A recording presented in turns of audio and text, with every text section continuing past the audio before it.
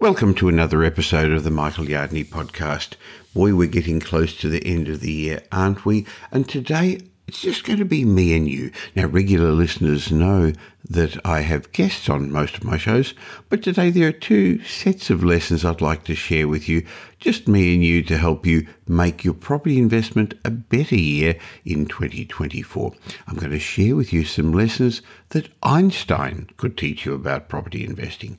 Now, I don't even know if Einstein was a property investor, but he was very intelligent, and I hope the lessons I'm going to share with you will help you have a different insight. And then we're going to talk about 9 money lessons for your children. Hey, don't worry if you don't have children or don't have children yet.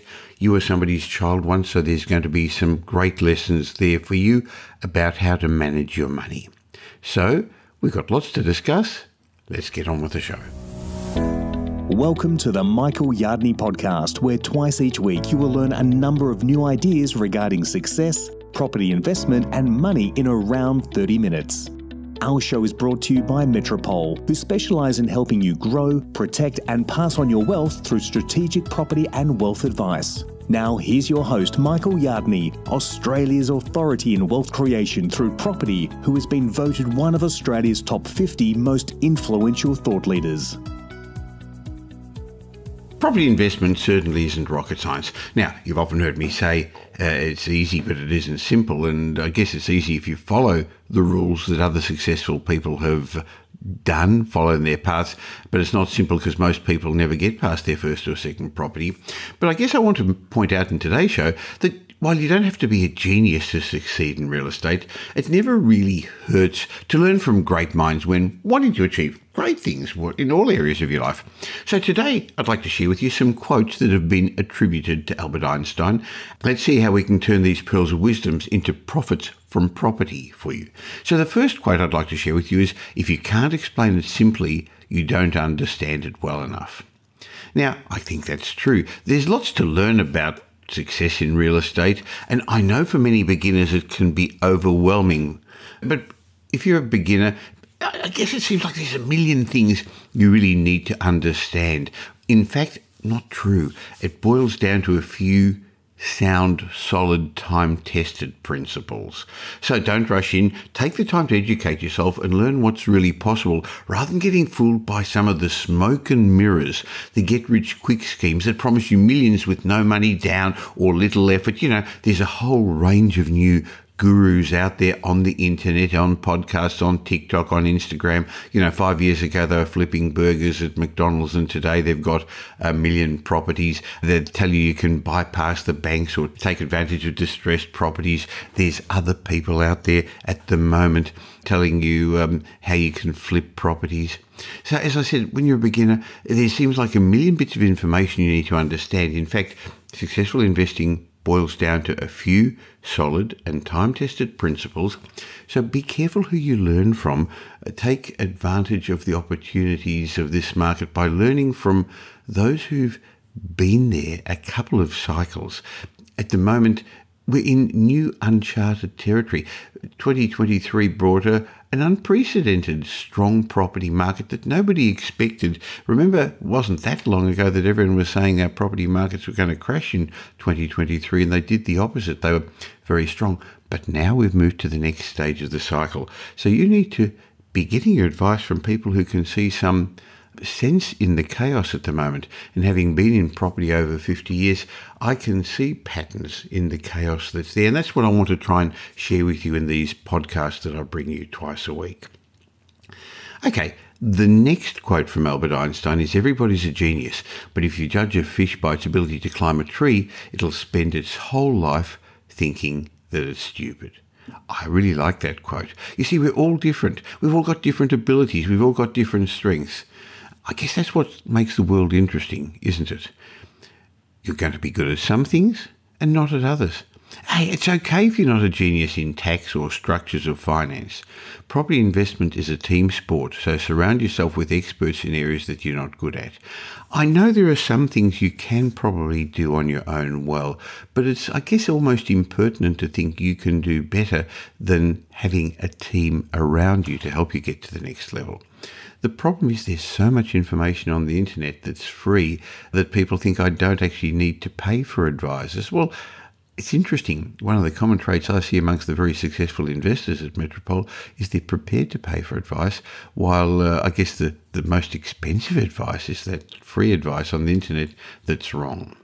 Okay, the next quote from Albert Einstein: "A little knowledge is dangerous, so's a lot." Many first-time investors jump into the market without having a good plan or without having a good team of advisors around them.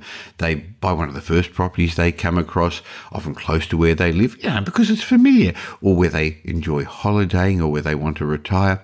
And these are all emotional reasons which almost always lead to investment.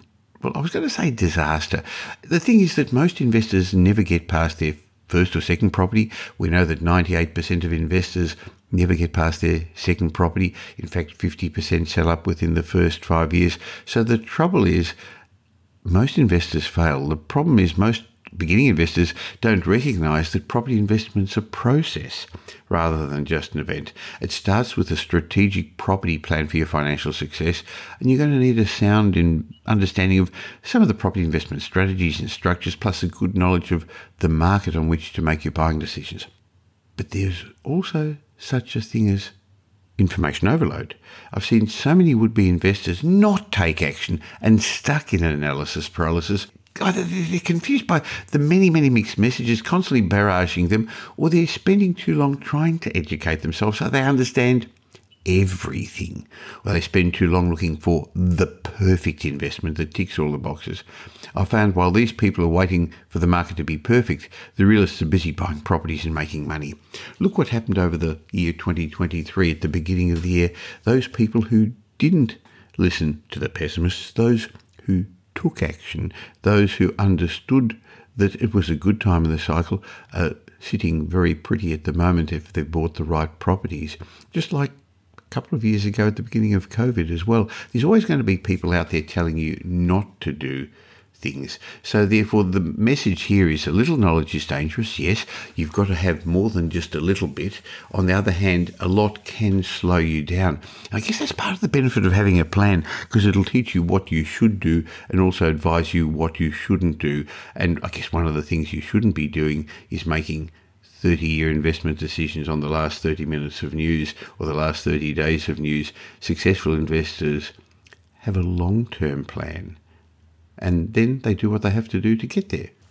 The fourth quote that's been attributed to Albert Einstein that I'd like to share with you is, "It takes a touch of genius and a lot of courage to move in the opposite direction." Now, this is a brilliant quote because the practice of going against the crowd and investing when others are saying it's not the right time. I mean, some people call it counter-cyclical investing, but it's what makes many successful investors stand out. Warren Buffett put it eloquently when he said, "Be fearful when others are greedy, and be greedy when others are fearful." Sure, it's easy to jump in on the buying bandwagon when everything looks rosy in the property markets, when buyer sentiment is high, when the economic conditions are favourable, when the media tells you it's a good time.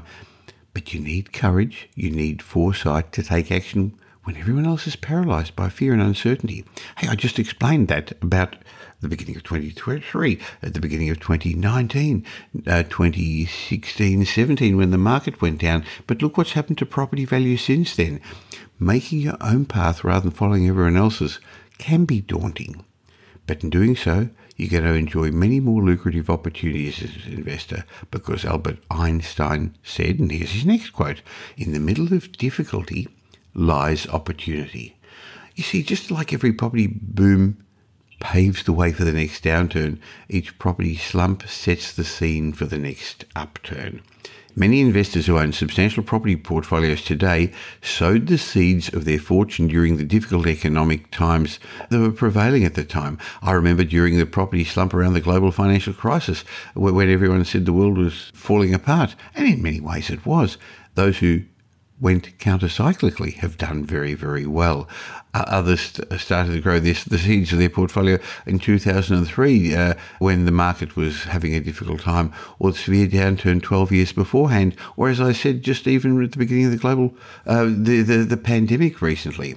See, these investors took advantage of the opportunities that buyers' markets of their day provided, and then they waited for time and compounding and leverage to work their magic. I see 2024 as being a year of slower growth in our property cycles, more fragmented growth in our property markets.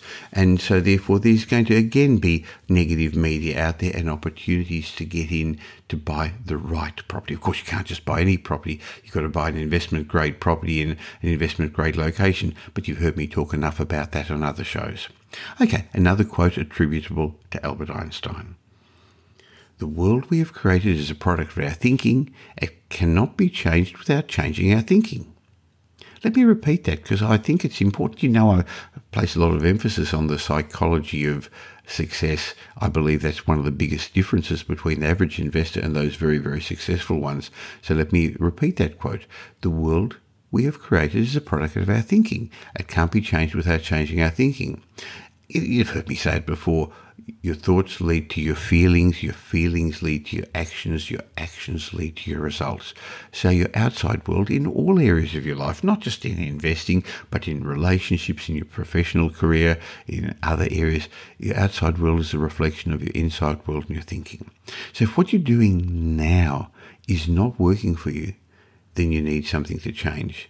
When things don't work out, most investors jump from one strategy to the next. They try positive cash flow properties. If that doesn't work, they try off the plan properties. If not, they go for the next hotspot or renovations. This is really the solution.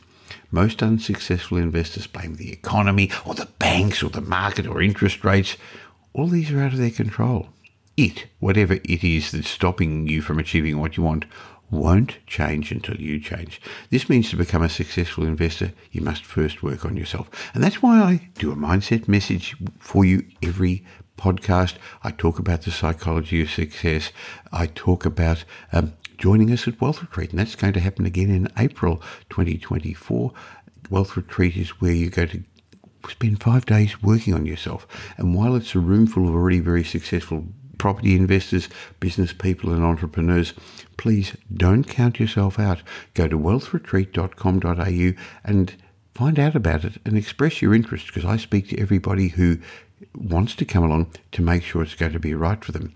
And if it is, I'm going to back you. I'm going to give you a personal guarantee that it's going to be right for you. So why not put me to the test? To get in a room with successful people changes your way of thinking. So Wealth Retreat's a lot more than just the psychology of success. It's not just about the metaphysics, things like that. We don't even talk about metaphysics. I don't even know why I said that. But what I guess I'm getting at is we do talk about changing your thinking, developing rich habits. We give you ways of doing that, and then we give you a toolbox full of tools to use your new way of thinking.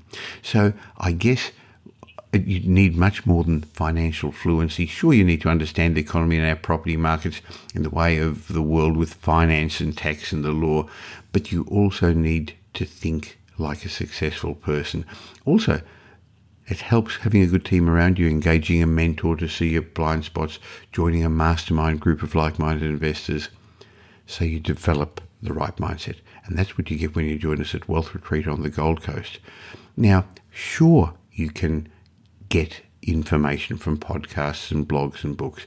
It's not the same when you immerse yourself. And finally, I'd like to share one more quote from Albert Einstein. Anyone who's never made a mistake has never tried anything new. I like that one. The power of all this knowledge isn't in the knowledge, it's in the implementation. It's got no benefit unless you take action. Some things won't work out as you'd hoped. And of course, there are risks involved in getting in the property market. But in my mind, there's a bigger risk to your financial security if you don't.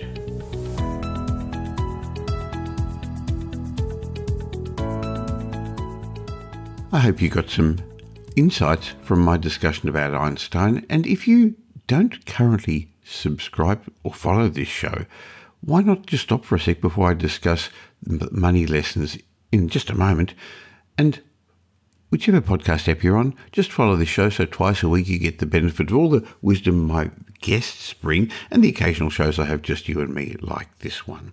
By the way, I've got a gift for you for subscribing also. Just go to podcastbonus.com.au. I'll leave a link in the show notes, podcastbonus.com.au, so that I can gift you a series of ebooks and reports. Now, before we get on to the money lessons, I guess it's worthwhile just looking back how our property markets have changed over 2023. It was a year of two halves, wasn't it? At the beginning of the year, people were nervous. A lot of us were nervous because the market was picking up, but the media kept telling us we're going to have property Armageddon. There were all the experts, including the banks, including the Reserve Bank that said we were going to have a terrible year in property. By the way, that's not what you heard on this podcast, but the markets are changing again. They're moving on to the next stage of the cycle. Have you taken advantage of the opportunities over the last year when many markets rose by double digits? And are you ready for what's ahead? You see, I believe the next few years will be very, very different years for property. If you're a property investor, it's possible you're going to have to change your strategy to cope with this new environment. So let me help you. Why not turn to the multi-award winning team at Metropole for independent, unbiased property advice? Now, by now, I guess you know we're much more than just another buyer's agent. We help our clients safely grow intergenerational wealth through property. We're big enough to tip the scales in your favour, but small enough to care. So whether you're just getting started or wanting to grow your portfolio, why not go to metropole.com.au and leave us your details? Now, I don't know when you're listening to this show, and it's probably over the summer period, and we may be a week or two before we get back to you because we're having a break too. But when you eventually have a chat with my team, we're going to offer you a time-tested system, one I've fine-tuned over 5 decades now. We've got a proven track record, having been involved in over $5 billion worth of property transactions. And we have more than just buyer's agency. We've got elite wealth advisory and property services, renovations, property management, financial planning, and even Mastermind Business Accelerator with Mark Creedon. Having the team at Metropole on your side in 2024 could mean you're going to outperform the average investor and give your family the financial freedom they deserve. So go to metropole.com.au and book a wealth discovery call. Now here's Michael's mindset message. Remember, a change in your thinking will lead to a change in your life. I'd like to have a chat with you about 9 important money tips to teach your children. Hey, but don't worry if you don't have children yet or you're not planning to have any, because maybe these money tips will be useful for you, because you were somebody's child once, weren't you? Now, when I think about it, there are so many events, decisions and occurrences that I look back on over the years and think, wow, if only I knew then what I know now, how different things would have been. Well, it's too late for me, but one of the most important things we can do as parents, and now me as grandparents, is to equip our children to manage their lives more effectively. And one of the things they should learn about is money management, because most people don't teach that at home. Seemingly, though, many of us are reluctant to share our mistakes with our children because we're worried that they may think badly of us. In fact, most Australians don't teach their children anything about money, meaning we raise our children to be financially illiterate. So is it any wonder that most Australians live, well, they used to call it paycheck to paycheck, but we don't get a check anymore. But I guess pay period to pay period. And isn't it any wonder that most Australians never accumulate many assets? In fact, they accumulate more debts than assets. What's worse is what our children are being taught by not just the parents, but the school system, politicians and the media. They're teaching our children that the wealthy are greedy, they've got too much money and this wealth needs to be redistributed. Well, I think that's wrong. But what kind of a message do you think that sends to our future generations? So I thought today, as a father of my own, now adult children, and a mentor to many budding property investors, I'd like to take a moment to share 9 important steps that you can give your children to make them more financially in control and independent. And the first lesson I'd like you to teach them is that today's debt equals tomorrow's slavery. When we are young, we tend to think in very narrow time increments. We seek immediate gratification and often don't like delaying things. And in particular, don't like delaying the purchase of things that we really, really want. Now, unfortunately, this leads a lot of people into a credit trap where they borrow money using their credit card, thinking it's their money, it's not, it's the bank's money. So they end up paying high interest rates, or they get personal loans and only end up paying back thousands of dollars in interest, or forever owing people money. But the fact is that today's debt is robbing them of tomorrow's earnings because they're sacrificing the money they don't even have yet. Limiting your debt obligations when you're young means you're going to have more control of your personal finances later in life and avoid financial hassles, those financial chains that bind you and stop you getting the freedom of the life you want. So the first lesson you should be teaching your children is that today's debt equals tomorrow's slavery. Another important lesson to teach them is that he who dies with the most toys isn't the victor. Now, look, we all like our toys. Well, I know, at least I do. But the expectation of having a lot of toys is a dreadful enemy of money management. We end up seeing how the other half live, with Instagram and social media and Facebook, or in the magazines or on TV shows. Reality TV isn't real, but it makes us want to live like them. It makes us think that that's what life's all about. No, that's not true. Consumerism is the new black that won't go away. The truth is, possessions don't make for a rich life. It's the experiences you have, the people you spend your time with, the things that money can't buy. That's what truly makes you wealthy. You've probably heard me say it before. True wealth is what you're left with if you lose all your money and all your possessions. So the second lesson to teach your kids, or maybe you, is that it's wrong to think that he who dies with the most toys wins. Not true. The third lesson is take responsibility, and that'll make you the master of your own destiny. Fact is, there's no such thing as rich victims. However, unfortunately, people are too quick to blame others for their own perceived failings in life these days. We've all become a society of litigious finger pointers, and as a result, many people feel they're being unjustly dealt a bad hand. The truth is, if you're courageous enough to cast a critical eye over your life, recognise that you are where you are now as a direct result of your own choices, and then you take ownership for your decisions, that'll help you build confidence, self-esteem and self-respect. You've got to recognise you are where you are right now because of all the decisions you've chosen to make and the decisions you've chosen not to make. So the decisions you make today are going to decide where you are in the future. It's a cause and effect relationship. It's not the world that's going to change. You're going to have to. So you've got to have the inner strength in knowing that you're the master of your own destiny rather than handing over power and control to somebody else. Let's face it, they're not going to have your best interests in heart the way you do. Third lesson to teach your kids then is take responsibility, and that will make you the master of your own destiny. You've got to be the pilot of your life to get you where you want to get to, not a passenger just along for the journey. The fourth lesson is that of patience and waiting. Teach them that when they fly the family coupe, no doubt they're going to want everything. They're going to want a car. They're going to want a good job. They're going to want the latest electronic gizmos. But in all likelihood, they'll have to work their way up the food chain, learning to prioritise how you make best use of the fortnightly or weekly money that comes in. So they've got to understand the difference between wants and needs and recognise that all the money that they spend on those material things that they just had to have today is less money that they're going to have to fund their future years and their retirement.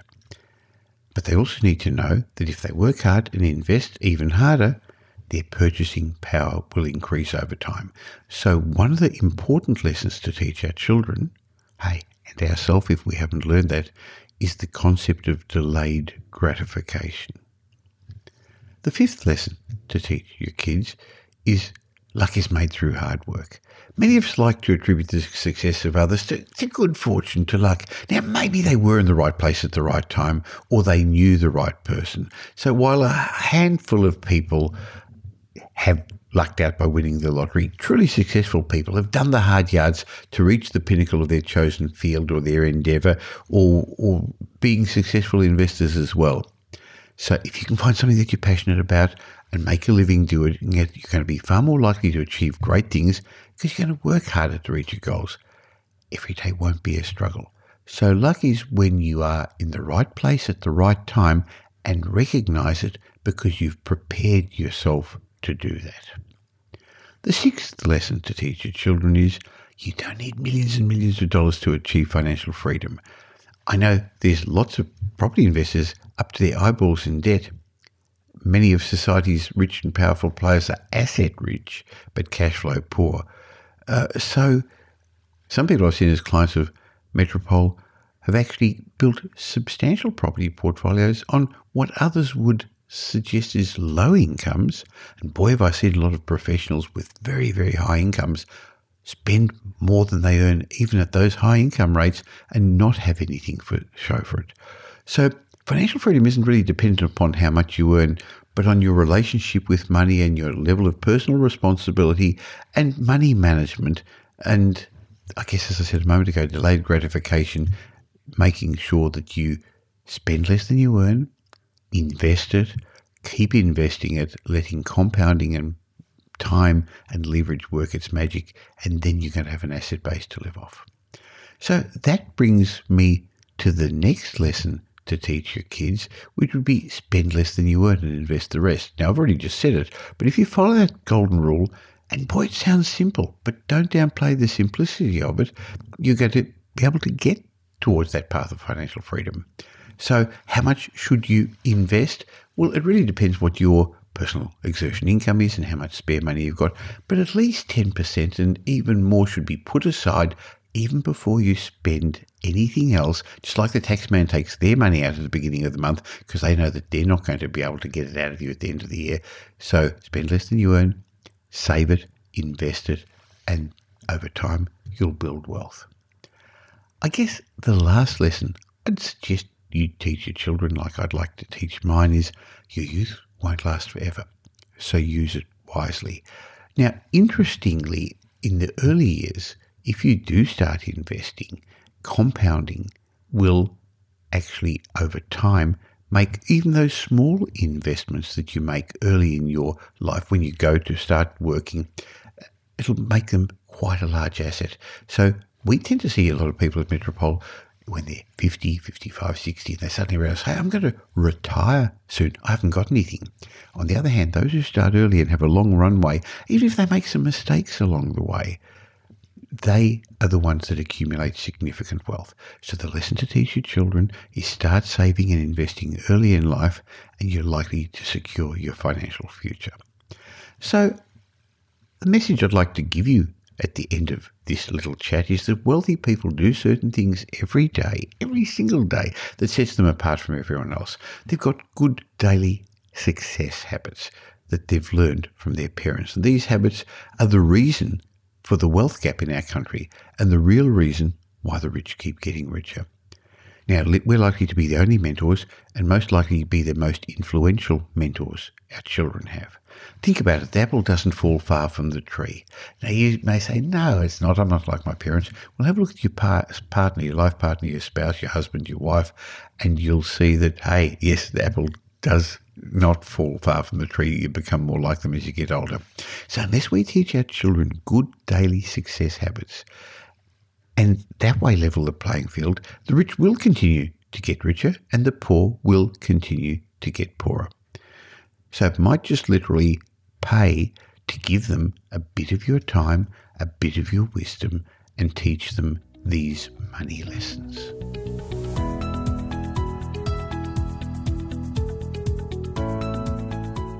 Well, thanks for spending the last little while with me, and I hope you got some benefit from this show. If you did, and you know somebody else who'd also benefit, please tell them about the Michael Yardney podcast. There's a share button on every podcast app. On Apple Podcasts, there's 3 little buttons down the bottom. Press it and share it, or just tell them about the Michael Yardney podcast.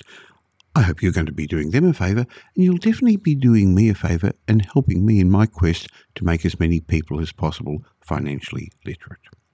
Now, there's ways of catching up with me between these shows. Just look for Michael Yardney on social media, or why not join my private Facebook group? Go to Facebook and look for the Property Update Facebook group.